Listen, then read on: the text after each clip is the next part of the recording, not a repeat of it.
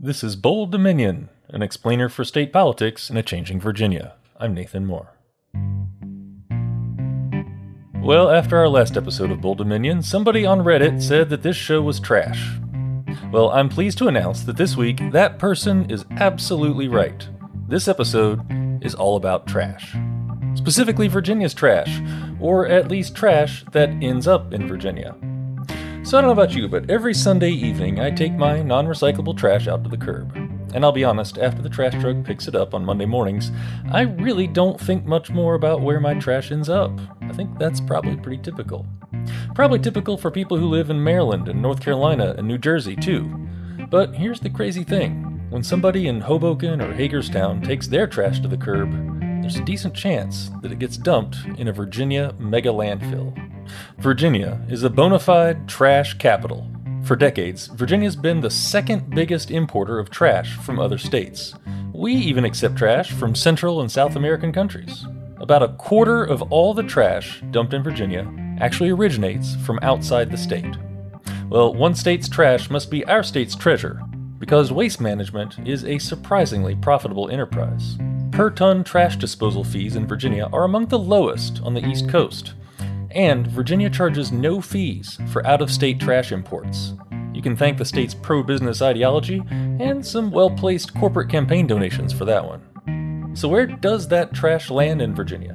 Who's it get dumped on? I want you to take a moment to picture 1,000 football fields. That's 1 mile by 1 mile. Now imagine all that land filled with garbage, like really, really filled. The garbage is stacked high, 300, 400, 500 feet tall, taller than the Washington Monument. That, what you're trying to imagine, it's probably hard to do so, but that is what a mega landfill looks like. Virginia has 15 of these mega landfills, privately run with enormous economies of scale and quite a bit of profit. And they're mostly located in low-income and rural areas.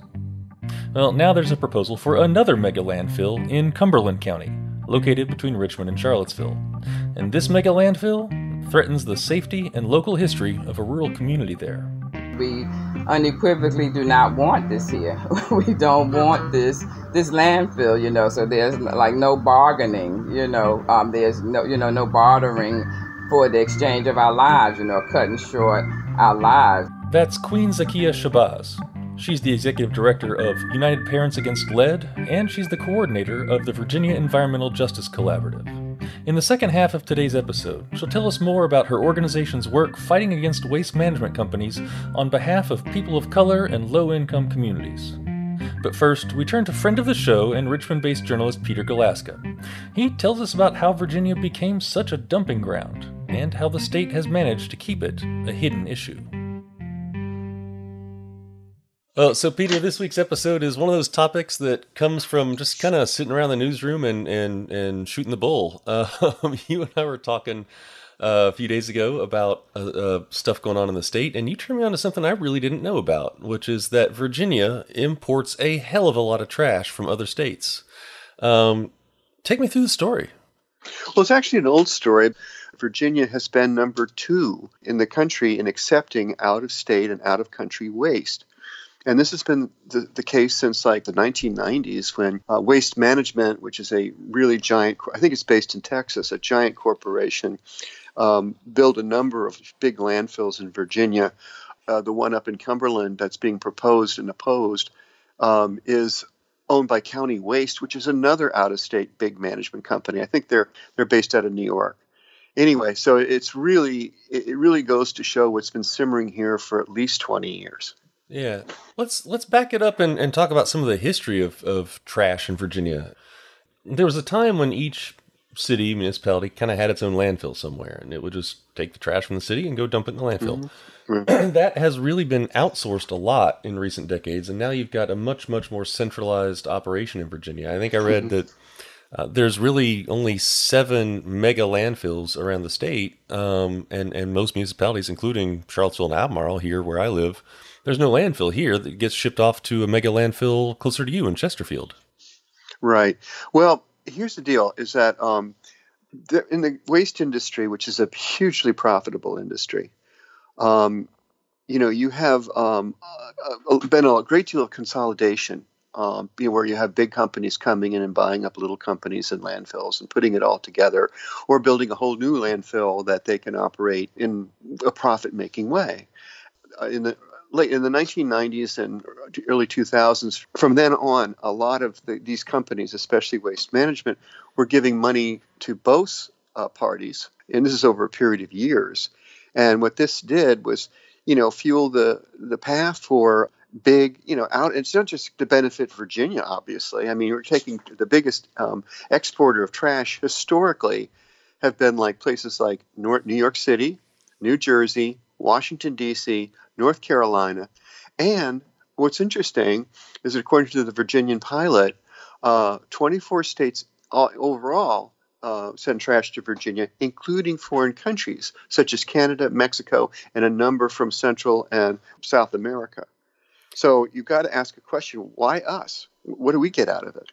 Peter, that's my next question to you, really. But I want to kind of talk a little bit more about what the volume of trash is we're talking about. It's what, 5.8 million tons of trash per year? Yeah, I think the peak was 7.7 million tons in 2004. Mm-hmm. And then in later years, it kind of hovered around 5.3 million tons a year. Yeah. And there's been a recent spike. And one of the reasons that trash is here is that Virginia charges imported trash senders among the lowest fees in the country.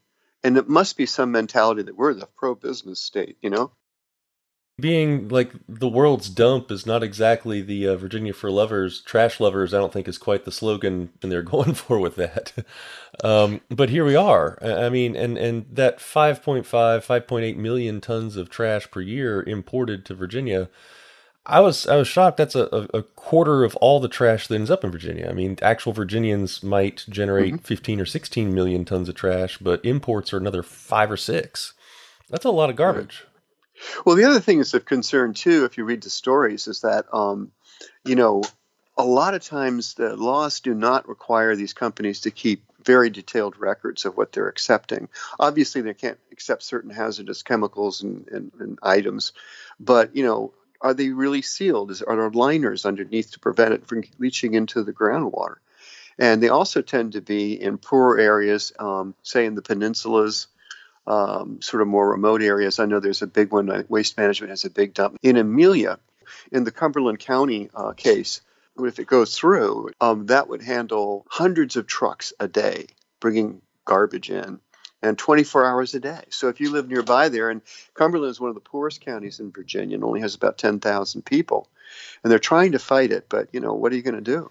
Well, Peter, you and I have talked a lot about other kind of corporate power and big money in Virginia here. And I know the scale is different when we talk about something like Dominion, but at the same time, big company that has national ambition, making lots of profits off of environmentally awful stuff. I mean, what makes this different? Why is this not a bigger issue? Well, it was. I mean, it sort of died recently, but it's always been around, and now it's coming back again. And one of the reasons why Virginia gets so much of it is because of its central mid-Atlantic location. It can get it from the north, like New Jersey and New York City, and from the south, like North Carolina. And they don't want to deal with their waste, so it comes here. Sure. And our fees are certainly a lot lower on a sort of per ton basis than, New Jersey, Massachusetts, places like that. Northam proposed an extra basically $5 per ton, state fee that would also presumably increase state revenues. And that did not go through. Why? What's going on? Well, there's this kind of mentality among the General Assembly about especially the older people that we have to have this pro-business image. Now, that's fine if you're trying to, bring in well-paying, sustainable, useful, non-polluting industries. But the mentality doesn't quite go around that. And they think that if you start having higher fees and greater regulations, it's an original sin. It's bad. And of course, what you're doing is risking Virginians' health and the environment because of this kind of crazy mentality. This whole waste importing mentality and situation has been around for years. And it's still growing. Peter, I'm noticing an interesting confluence too around kind of how this all got started, and I noticed that Virginia started keeping track of trash imports in 1998. There was some kind of increase in the late 90s, early 2000s. Hmm. Waste Management, the big waste disposal Hmm. company that you and I just talked about, based out Hmm. of Hmm. Texas, they started donating thousands of dollars to both Republicans and Democrats in Hmm. 1998, and that Hmm. continued into the aughts. Um, what factors might have led to all of a sudden a lot more trash coming into Virginia around the turn of the millennium? I think it's sort of corporate forces and market dynamics are probably great. You were responsible for this. What you had were I remember back in the 1970s and early 1980s, there were two big players generally in the waste business. One was Waste Management, and the other was Browning Ferris. They were really pushing this novel concept of the huge trash company, not your local county landfill.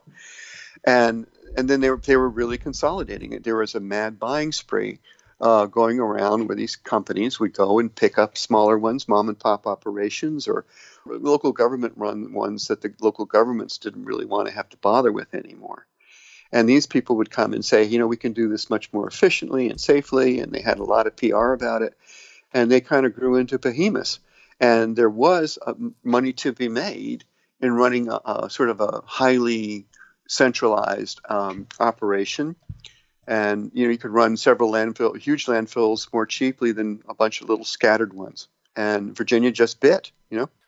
I do want to ask about the proposed mega landfill in Cumberland County, but also the other seven that are in the state. I mean, how did the decisions get made about where these go? Well, what happens basically is, of course, the companies come in, start surveying land, and they, write up proposals and send them to, the planning department and the board of supervisors and things like that. And they add some goodies, and there's some kind of cheap goodies. Let me see where I can find that. I know that in the Cumberland case, Green Ridge has come in and wants to give, I think it's $60,000 to the county. And get this, they want to offer $4,000 for school band uniforms. Well, I'm sure the kids would like that. I mean, it's just like, yeah.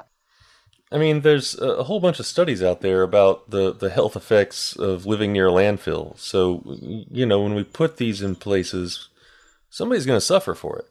Like you said, this was a bigger issue at one point back around 2000, 2004. Politicians from both sides of the aisle, some of them, made noise about this. Have we just sort of gotten to a place where Virginia accepts it, doesn't think it's a big deal anymore? I don't quite understand how this fell off the radar. Well, it can get back on the radar. And here, just take the example, which is just very recently, 2 or 3, 4 years ago, about coal ash. Duke Energy down in North Carolina had a big coal ash retainment. This is the ash from coal that was burned to generate power. And some pipes broke. And so a great deal of coal ash waste went into the Dan River and flowed northward into Virginia near Danville. And that raised a big outcry. And meantime, Dominion was trying to, had a number of coal ash pits, like Bramo Bluffs on the James River and Chesapeake, and one up near on the Potomac. And they just wanted to do the cheapo way of, securing it, because they did want to dispose of it somehow, but they wanted to do it on a cheap way. And somehow the combination of the Dan River mess and people interested, like the Sierra Club and other, even like, kayaking groups. And then this sort of coalition comes together and of, sports enthusiasts, environmentalists, people, municipal leaders, politicians. And now they forced Dominion to greatly tighten how they were going to handle the coal ash. So can something like this happen as far as garbage? I don't know. Could be. Problem is, usually something really bad has to happen first, which is really sad. I mean, what comes next with all this trash in Virginia? Well, first off, it's going to be really hard because obviously, as you've noted from the political payments and donations, they're pretty well entrenched. And, it's the same thing as Dominion. I mean, Clean Virginia, a progressive organization, is really trying to identify politicians in Virginia who do not take Dominion's money. And I don't know, there's a number of examples where it's sort of come together, but as I say, this is a hidden issue, and somehow keeping a very low profile really helps these companies make money, because they're still pulling in the garbage from Virginia, and a quarter of their total comes from out of state. And that's because other states don't want to deal with it, and Virginia is willing to accept it for very little. So you've got to get rid of that mentality, like we're going to sell ourselves because it's capitalism. That's great because we're a pro-business state. You want that in some ways, but not in others. And this is obviously one way you don't want that. Peter Galaska is a journalist based in the Richmond area. Stick around. In the second half of today's show, we'll talk with Queen Zakiya Shabazz, the coordinator of the Virginia Environmental Justice Collaborative. You're listening to Bold Dominion, a state politics explainer for Changing Virginia. Visit us online at bolddominion.org. Have a friend who's trying to get into state politics? Well, tell them about this show and then subscribe. Find us online in Apple Podcasts, Spotify, and wherever fine podcasts are served up. Hey, while you're there, go ahead and give us a 5-star review. We like those. Bold Dominion is a member of the Virginia Audio Collective, online at virginiaaudio.org. Check out all the podcasts from the collective, from science to history to music to community affairs. We amplify the voices of people in our community and help them tell stories that matter. You can listen and subscribe at virginiaaudio.org. So earlier in the episode, we talked about Virginia's quiet business in trading trash for cash. But what do these pro-business interests mean for the health and safety of Virginians living near mega landfills? Bold Dominion assistant producer Annie Parnell spoke with Queen Zakiya Shabazz, who just wrote a piece about this in the Washington Post. She's the coordinator of the Virginia Environmental Justice Collaborative, which works to support the health of communities overburdened by pollution in Virginia.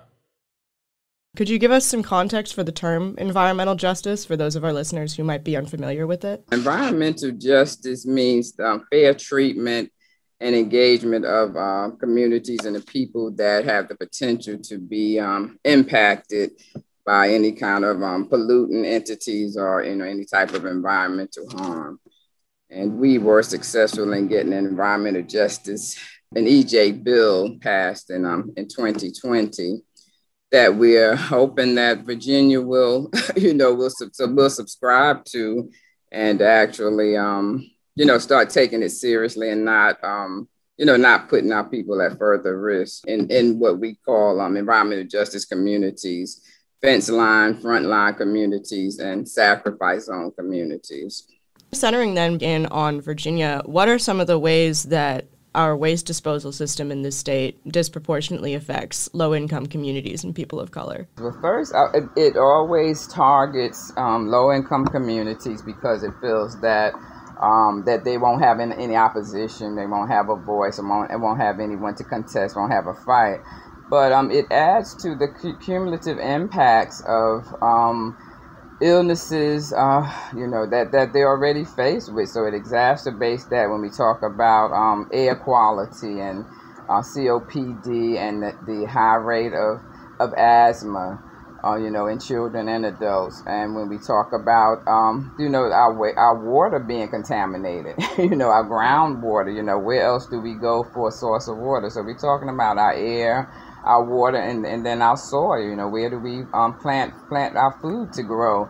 And it's just that there's no regard for what it does to the lives of the people living there, just for $1. It's like, profit over people. And so we've been trying to point out how wrong that is, and how they have to disregard, and also to give, the communities, put the power back in the hands of the communities, that we're not just going to sit quietly by, and let you harm us for generations to come, because basically, you're killing us. Mm-hmm. Right. Well, definitely very important work. So kind of to zero in even more on this proposed mega landfill in Cumberland County. As you've written, this would have some serious impacts on a historic Black community in Virginia. Can you tell us a little bit more about that? Yes, this is AMMD Pine Grove community, where there's an historic Rosenwald school for one, and the landfill would be like within feet, of that. It will desecrate that land and that memory and that history. So we want to preserve the culture and the history, and it will also desecrate burial grounds that are, in close proximity right behind the school. And so traditionally our communities have not been able to say, not in my backyard, so everyone else can say, put it over there, but we have up until this point our voices have not been heard where we can ward off that. So we want to protect the Pine Grove School. There are still several members that attended the school, so that history means something to them, at least if it means nothing to anyone else. And now that the school has gotten the recognition, they are eligible to be on the state and national list of historic places. So we feel that it's worthy of protecting, and in addition to protecting the homes and the lives of those people that still live, in the Pine Grove area. Mm-hmm. So it's very important that we support that community. Oh yeah, of course, yeah. So where is VEJC currently concentrating their efforts with regard to this project? We are now helping to, we haven't talked with the Department of Transportation because there's talks about rerouting the highway, which will go around the school, but it still doesn't alleviate all of the damage that will be done. So we're basically in a supportive mode. And we are being guided by what the community wants to do. That's one thing, we it's community led. We don't go in and dictate. We're just more there to support. So we're supporting them in that effort. We're supporting them and not bargaining with Green Ridge, but in saying we unequivocally do not want this here. We don't want this landfill, so there's like no bargaining, there's no bartering for the exchange of our lives, cutting short our lives. And so we really supporting them and saying we don't want the landfill placed there. Mm-hmm.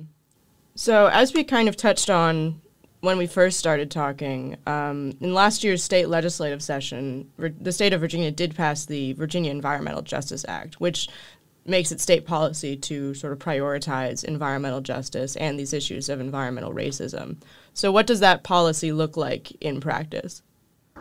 Well, it looks like DEQ, the Air Board, the Water Board, and them really hearing people when they have a listening session. Someone once said, but they have listening session, but they need to have hearing sessions.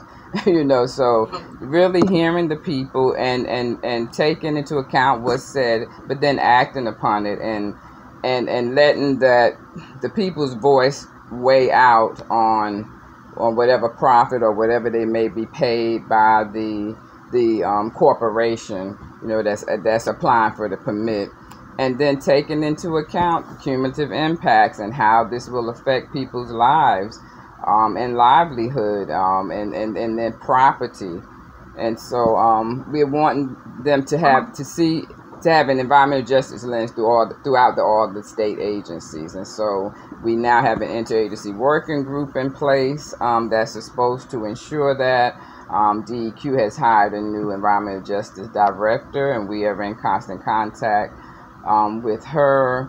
And just making sure that, that is taken seriously, and that when they talk about environmental justice, that they take into account for the natural, the cultural, the social, economic, and political components of a community. We're not just talking about, the air and the water and the natural, but all, the cultural and historical aspects of a community as well have to be taken into consideration when we consider environmental justice.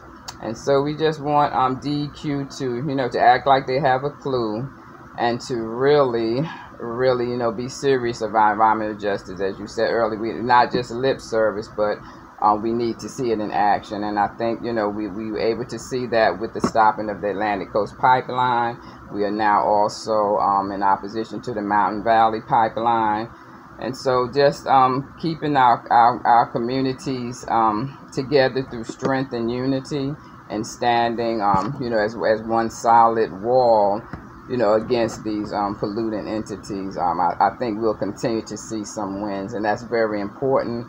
in the state of Virginia, where we've had lots and lots of disparities, especially in communities of color, low income communities, indigenous communities, and it's time now for for us to have some racial equity, environmental justice, and Virginia has shown good faith in with us getting the act passed, but now it's time for the action. Would you say that there's a worry then that the Environmental Justice Act is lip service? Yeah, for me, I'm always optimistic, but there is always that worry until I actually see it, especially coming off this last session, General Assembly session, when we didn't get any gusto, maybe because of, everything was virtual and dealing with COVID, but many of our environmental justice bills did not get passed. So coming off of the success of getting the EJ Act passed, we expected more, and that just didn't happen. So, we are regrouping. We have an EJ policy team that actually, drafts the policy. And so we're looking for success, as we go into this next session, even with the special session coming up, and asking that environmental justice get the funding that it deserves, so that we can continue to offer support to these communities, but real meaningful support by going into the communities and seeing, what they're dealing with, hearing what they're dealing with. So we've created an environmental justice map, for that purpose.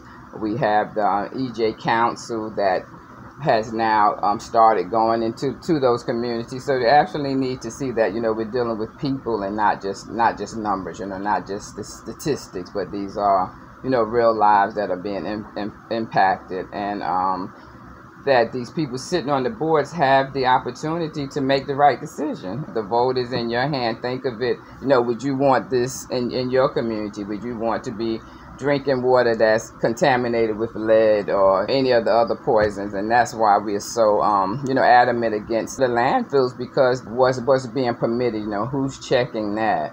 There's still a lot of work to be done. Virginia has made a good start, but we want to hold them accountable and make sure that we continue on the path of ensuring that everyone really has environmental justice. Mm-hmm. So what are some of the priorities leading into the special session that's coming in August? Well, we want to build upon the EJ Act, make sure that the interagency working group are all adopting, environmental justice. We still are, again, having talks with the EJ director to bring her up to speed, because she's coming from Tennessee, to bring her up to speed on the mechanisms of environmental justice in Virginia, and just some of the issues that we've been dealing with over the past years. And again, just standing with those communities, pointing out the communities. We have the Brown Grove community that's dealing with the Wegmans distribution center. So many communities around the state that have similar issues, and just bringing all those together, putting them in front of DEQ, putting them in front of the legislatures, and saying, okay, here is we have an EJ Act. Let's implement what we have in place. Let's use what we have. We have the EJ Act, and as you've said, the VEJC has been trying to push the state to kind of act on that act. Are there any other further steps that you'd like to see the state take, or similar issues to the mega landfill? I know you mentioned the Wegmans distribution center. Yes, I would like to really see the state, look upon, environmental racism. And consider, reparations, the payment of reparations, since a lot of these communities were made into EJ communities intentionally, through redlining and all of the other practices, that were, traditional to keep other people oppressed. So I would love to see the state seriously think about some compensation to the harm that's been done, to the damage that's been done, that's caused this great disparity. You hear them talking about COVID-19, but the disparities were already existing, even before the pandemic. There was a whole lot of distance and in the just talk about wealth and generational wealth. So when you talk about environmental racism and how African Americans were systematically shut down and cut off from obtaining the generational wealth. So that's why that gap is there. So I really do seriously think that needs to be addressed. The state should seriously consider in all of these the rescue care and the different funds that they're getting. So put that towards environmental justice and make sure that it gets into the communities and not handled by someone outside the community where it has to trickle down and then the community is left in the same position or worse off. Just even talking about community control funds, just putting the power back into the hands of the community, because we're suffering the disproportionate brunt of the injustices. So why shouldn't we also be able to be funded to remedy the problems? And so I would definitely say we need to be talking about some forms of reparations to people that have lived and died in environmental justice communities. Queen Zakiya Shabbat is the coordinator of the Virginia Environmental Justice Collaborative, a statewide coalition addressing environmental justice concerns. Thanks to her, and also to journalist Peter Galaska for joining us this week. My name's Nathan Moore, and I'm the host of Bold Dominion. Huge thanks, as always, to our producers this week, Annie Parnell and Katherine Hansen, who also edited this week's show. Find us online at bolddominion.org. And don't forget to subscribe, it's just a click away.